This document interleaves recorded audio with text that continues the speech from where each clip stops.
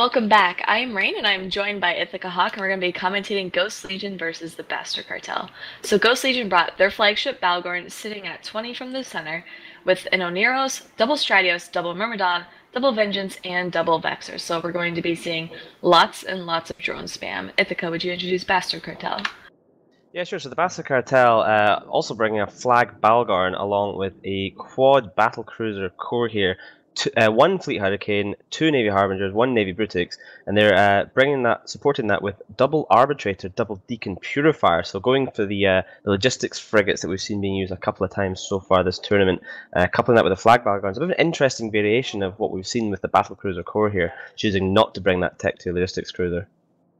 Yeah, and Bastard Cartel actually warping in at range with that flag Balgorn, and they may opt to use it defensively, maybe preventing the Ghost Legion Balgorn from coming in. So we'll probably see a sort of battle for control. If you notice, those control bars are actually pretty large. Yeah, it does look like the Ghost Legion control bar is slightly higher, so that's potential that it could be a full Newt Balgorn versus a gun Balgorn on the Bastard Cartel side, but that's something that remains to be seen, of course, when the match gets underway. I mean, it's interesting that the Ghost Legion team here are bringing dual Stratios instead of, for example, maybe some Vector Navies, because that is not banned. Yeah, the Stratios, I believe they would be able to use the higher, I would say maybe the highs or the holy cow, the mids, maybe a little more than the VNIs. I believe the VNIs don't get that many flights of drones, whereas the Stratios have very large drone bays. We do have the match kicking off. We saw Lynx go, but nobody really moving. And from Ghost Legion being a drone-based comp, we also don't see them sitting out any drones. It seems like it's kind of a sort of Mexican standoff, I think is what it's called, when these teams are just kind of waiting for the other to move. Yeah, I think both teams are afraid of getting their drones smart bombed off because, as we talked about on the desk a little while earlier on, Balgorns with those utility highs can fit a couple of smart bombs, so very good for clearing off swarms of drones that are coming in to harass your smaller ships. Now, the Ghost Legion Balgorn has taken a chunk of damage, but now that's been swapped onto the Vexor of Adorable Rage, who is just taking a bit of shield damage, but so far perfectly comfortable. No damage being applied to the Bastard Cartel just yet, although one of those deacons now being painted.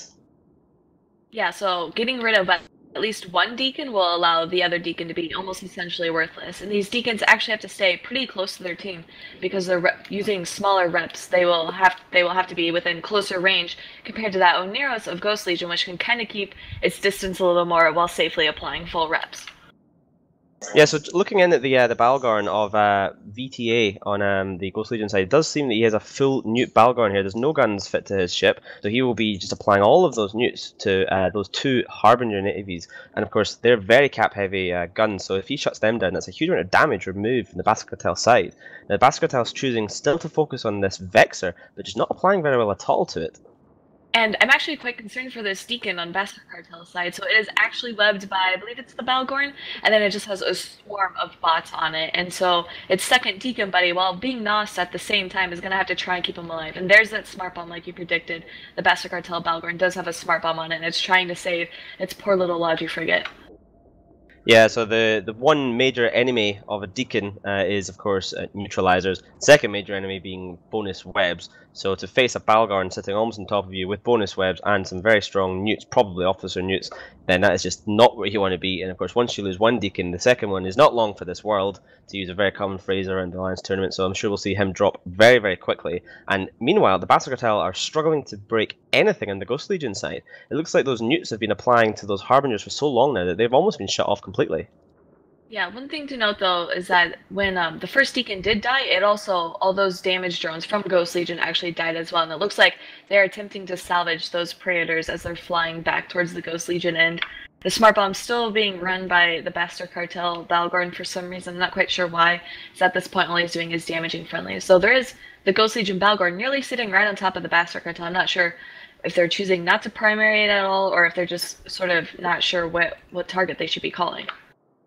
Yeah, I think they're trying to sort of almost protect their Deacon and stay close to smart bomb any drones that come for it. The Deacon is being painted, but he isn't webbed, he isn't neutered, so he can still provide some reps. Obviously, he's going to struggle if he gets primaried himself. He doesn't have his Logi buddy there anymore. It looks like Bastard Cartel do have some rep bots, though. They're dropping them now and putting them onto the Deacon of Predator just now, so he will have a little bit of buffer provided by those Logi bots, but he's still massively disadvantaged now by losing that first Deacon. Although, saying that, the Oneros and Ghost Legion side side is now taking a bit of damage. He's painted, but that is it. There's no newts, there's no webs, so he's fairly free to just burn off at 2.2k. Yeah, it seems like, I want to say, maybe these Belgorns are operating independently of the rest of their team. It looks like they were in a caster warfare, just sitting rather close to each other, while the rest of their teams are trying to pick off the rest of the wings. One being that Deacon, and then it looked like maybe primarying that Arbitrator, as well as the Bastard Cartel aiming for that Stratios, which now looks to be sitting pretty in shield. Yeah, so that Balgorn on the Ghost Legion side is now webbed as well, so the full control war is just being fought between these two Balgorns, and if I had to bet, I would say the fact that the Ghost Legion Balgorn doesn't have any turrets fit, he's going to have more newts than the Bastard Cartel one, and of course he will then win out, although, yeah, he is still newting the other Balgorn, but he's only being nosed himself, and that's pretty indicative of the Bastard Cartel Balgorn there being running out of cap. Yeah, although as you say that, his smart bomb did run, which means he at least has some cap to run it. It looks like Ghost Legion decided to try and go for that second Deacon, and while we can see that swarm of heavy bots on him, I want to say the Bastard Cartel Balgorn's actually trying to smart bomb them off and get rid of them. I don't know if they were just sitting there trying to play bait, because once you lose those drones, then your ships become pretty worthless. Although saying that, the Deacon does go down. Yeah, so second Deacon down there for the Bastard Cartel. A Purifier now going down as well. So this is not a good place for the Bastard Cartel. They don't have any logistics left. The damage has been pretty much shut down by these high newt Balgorns, which have been turning off the guns for the Navy Harbinger. Both Navy Harbingers now scrammed and webbed, so they're going to get pretty much nuked by the damage coming in from the Ghost Legion side. Yeah, Ghost Legion Vengeances are now freely able to go into the Bastard Cartel, ball of battle cruiser cores, and just sit there and tackle whomever they need. Looks like one's being track and disrupted. I'm not quite sure like what effect that will be. I figured you'd save your cap for that from the arbitrators.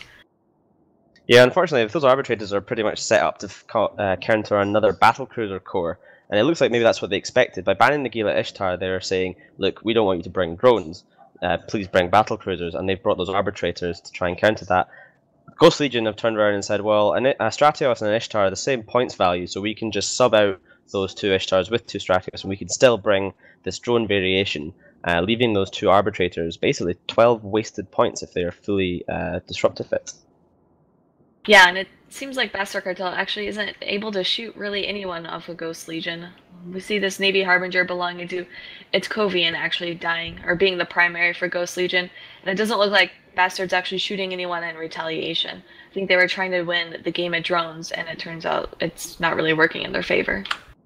Yeah, it looks like what's happened is Ghost Legion have traded all of their drones for two Deacons and a Purifier. However, they're quite happy with that. They've still got their Oneros alive, so the Bastard Cartel, although they still have more potential damage, if you look at the size of the attack bars, the newts are shutting down some of the heavier guns, and they just can't break this Oneros, although that Balgorn is starting to take a little bit of damage. I think he's probably sitting pretty, maybe even being bait tanked by his friend Killa in the Oneros. So it's just, like, they've traded all their drones, but they're not concerned. They've got the point to win. They just have to last another 3 minutes and 10 seconds without messing up. Yeah, and Bastard Cartel can't win the war of attrition. However, if they do manage to break through those Oneros reps and kill this Balgorn, they will be ahead of points. It looks like they're slowly losing that Navy Harbinger, though. Still seems like he's being primaried, and we see flights of drones going in and out and then dying to that Bastard Cartel Balgorn. Yeah, and of course, once that Navy Harbinger does go down, he is still firing, so despite the newts going onto the Balgorn, he's got a little bit of cap back. He is being nosed, not neutered, so he has regenerated some, so he is firing, but he will go down very shortly. A chunk of the damage will go off the Bastard Cartel side once again. The Vengeance on Ghost Legion is taking a little bit of damage, but Killa in the Oneros is so far being pretty unpressured. In fact, he's regenerating quite a lot of shield. He's back up to about 30% shield. So, I mean, the Bastard Cartel just not in control of this match. Look at the size, the girth of the control bar on the Ghost Legion side there. They have just dominated the Bastard Cartel just purely with control. Yeah, they're doing quite well. Bastard Cartel has lost that Navy Harbinger. There was an attempt to have a flight of rep bots on him. However, it looks like that was not enough as he dropped off. The Balgorn still just passively regenerating his shield. Now it looks like Bastard is trying to primary that Oneros, maybe. Yeah, just there's not enough damage left on both sides, really. I mean, the Ghost Legion team, they've lost a lot of their damage. They're just kind of whittling down with, like, you know, death by 1,000 cuts, this Navy Harbinger here. But they've lost the vast bulk of their damage. But they're lucky because they've still got their logistics. If both teams were in this position and both teams still had their logistics, we'd probably have a stalemate that would go to time. As it happens, the Ghost Legion managed to get those Deacons down first. I can't help but wonder if maybe Aster Cartel had something stronger for the logistics ships, maybe an Aeneas itself, then this would have gone a little bit different for them. Yeah, and if we do actually go, if they did actually go into overtime, it's not considered a draw. It's actually would be considered reverse tie-dye, so the match would speed up and players would have to actually act a little quicker on what would be going on. As we know, tie-dye slows things down, reverse tie-dye then would speed things up. One thing to note as well is that these are both flagship Balgorns, so therefore if this Balgorn on the Bastard Cartel side doesn't die, they still get to keep everything, and Ghost Legion can't keep it. Although Bastard Cartel will be out of the Alliance tournament, they wouldn't actually lose everything on their Balgorn. Yeah, so that's got to be the sort of silver spoon there. Although they did just kill that Aeneas. Yeah, I don't know what happened. They just got murdered. So it looks like they kind of got in good range, applied that damage. If they can kill this Stratios in the next 35 seconds, this match is still on. We were writing this off, but this Stratios is now taking a lot of damage. They can't lose that Navy Harbinger. They can't lose that Navy Harbinger. He has to survive. If he has to overheat and burn away and just try and get as much damage onto the Stratios is reaching almost into hull. 20 seconds left. 20 seconds they have easy. to kill it, and he's down. The Stratios is down. The Bastard oh my God, God, up by 2 points. 16 back. seconds. They have to survive. This Navy Harbinger has to survive another 10 seconds, and if he does, Bastard Cartel take this. Reps from the drones are landing, but he is still bleeding hull. 5 seconds to go. He's regenerating shield. Oh my God, he is barely staying alive. They have to do this. Oh my God. Holy crap, what a match there. Bastard Cartel pulling that one out of the bag. I don't know how they did that, but that was absolutely spectacular. Wow, what a match. Let's just throw this one back to the guys in the booth and let them make something of that one. Oh.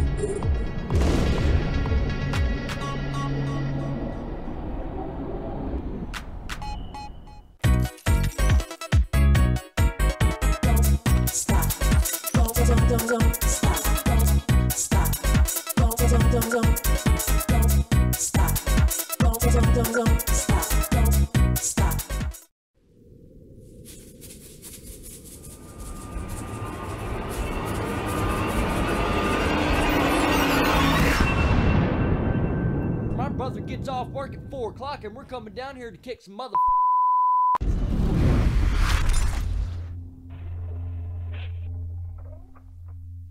David's gone. The matches are so good. The matches are so good today. They are insane. Ghost Legion out of the tournament, a team we all expected to get crazy far in, you know, maybe not final weekend, but certainly, you know, first and second day, third weekend, out to the Bastard Cartel, who had a, let's be honest, terrible game against United Conference, pulling it out of the bag so clutch. Oh my God, are you kidding me? How good the matches are today? Please, so good. Reload, like, whilst I just kind of like collapse from the insane nerdgasmic action we have here, just talk us through the story of that match. Okay, so the story of the match was you had the Balgon Quad Navy BCs. They actually brought Deacons, which may have shot them in the foot because basically the Balgon had lots of smart bombs. So he was smart bombing all the Stratios' drones because it was a drone-based comp with the Aeneas. But the thing is that as the match went on, the Deacons did die and the support did die, but the thing is that Ghost Legion ran out of drones.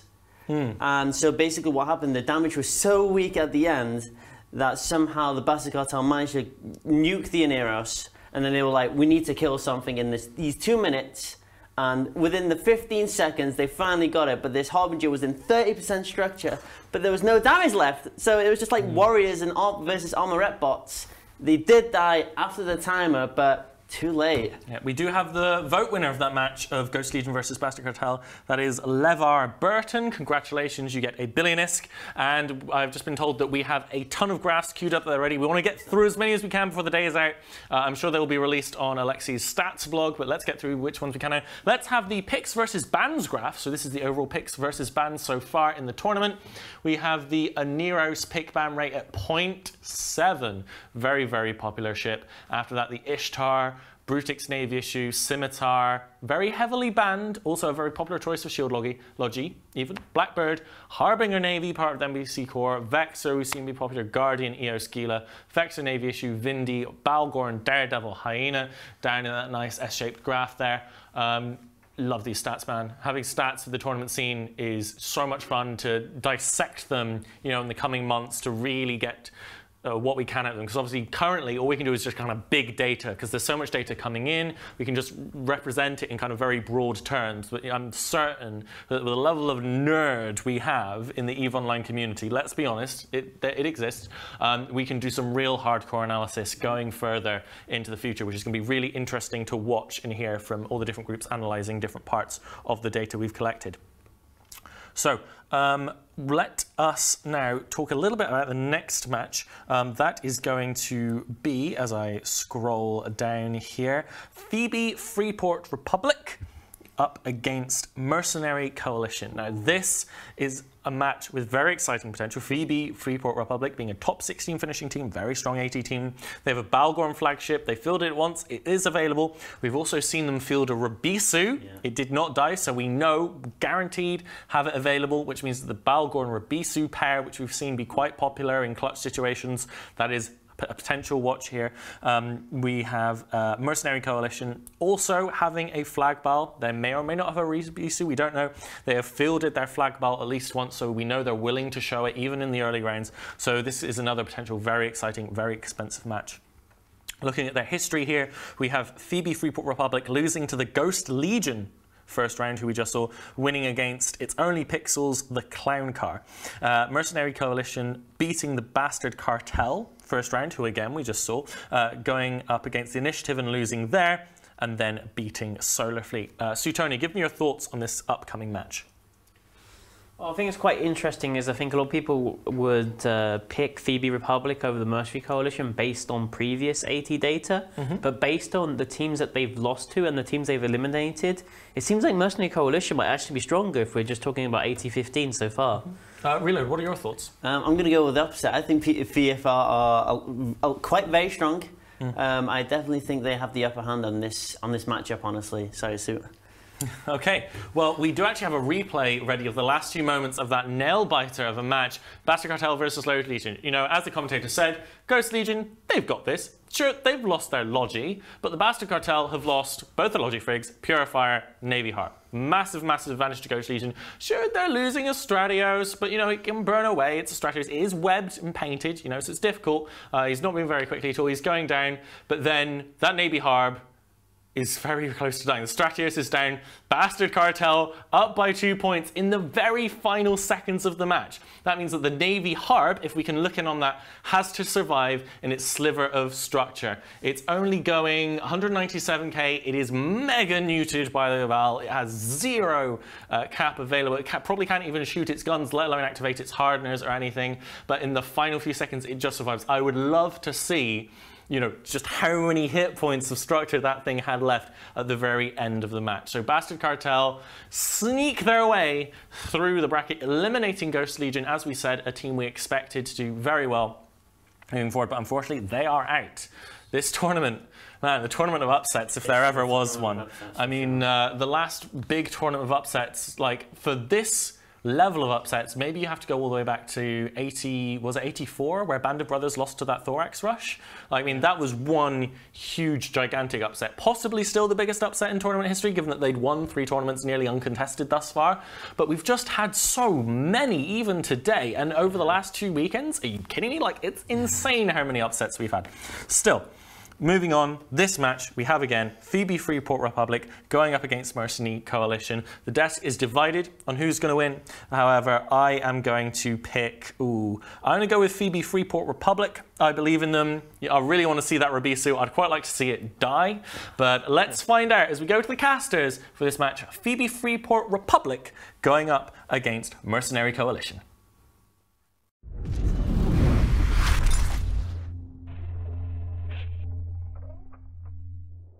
Welcome to Phoebe Freeport Republic versus Mercer Coalition here in the line.